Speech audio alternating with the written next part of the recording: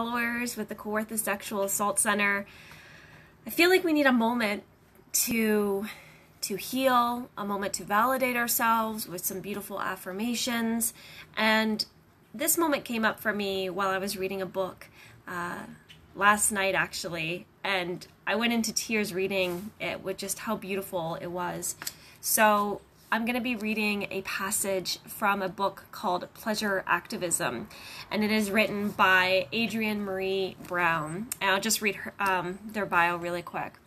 Andrienne Maree Brown is the writer-in-residence at Emergent Strategy Ideation Institute and author of Grievers, the first novella in a trilogy on the Black Dawn imprint, Holding Change, the Way of Emergent Strategy, Facilitation and Mediation, We Will Not Cancel Us, and Other Dreams of Transformative Justice, Pleasure Activism, The Politics of Feeling Good, Emergent Strategy, Shaping Change and Changing the World, and co-editor of Activism, Science Fiction from a Social Justice Movement, and How to Get Stupid White Men Out of Office.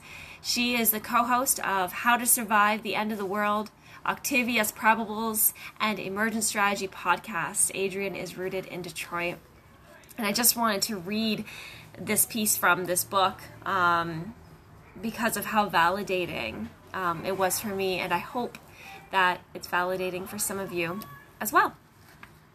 So this is from page 62 in Pleasure Activism, from the chapter Love as Political Resistance. And I've skipped ahead, and I'm going to jump to some parts here. So I'll hold the book up so you can see it. Healing. Trauma is the common experience of most humans on this planet. Love too often perpetuates trauma, repeating the patterns of intimacy and pain so many of us experience growing up in racist and or heteropatriarchal environments. Shame might be the only thing more prevalent which leads to trauma being hidden, silenced, or relegated to a certain body of people.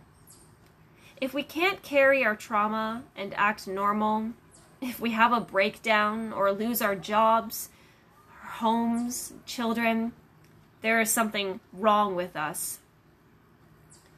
What we need is a culture where the common experience of trauma leads to a normalization of healing.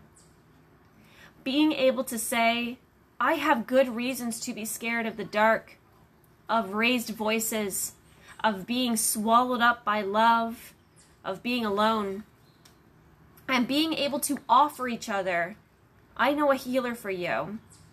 I'll hold your hand in the dark.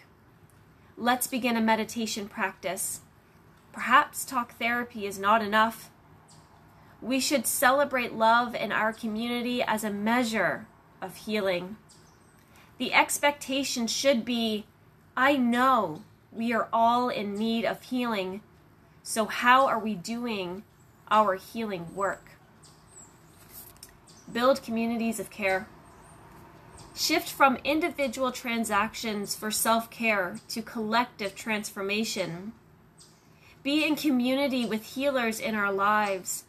Healers, we must make sure our gifts are available and accessible to those growing and changing our communities.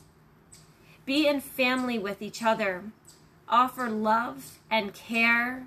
We can receive the love and care we need. Share your car or meals with a healer in exchange for Reiki sessions. Facilitate a healing group in exchange for massages. Clean a healer's home as a batter for ritual to move through grief. Pay healing forward. Buy sessions for friends.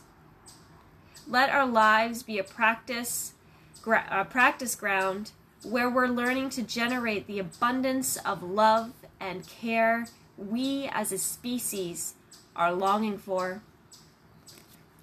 This Valentine's Day, commit to developing an unfathomable devotion to yourself as a part of an abundant, loving whole.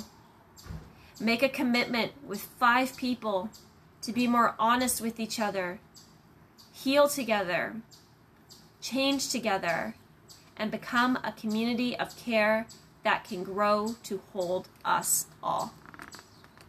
So again, that was from the Pleasure Activism book by Adrienne Maree Brown.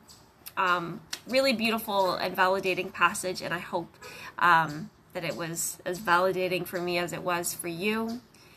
Feel free to share this with friends if this passage was meaningful, and do have a beautiful day. Thank you.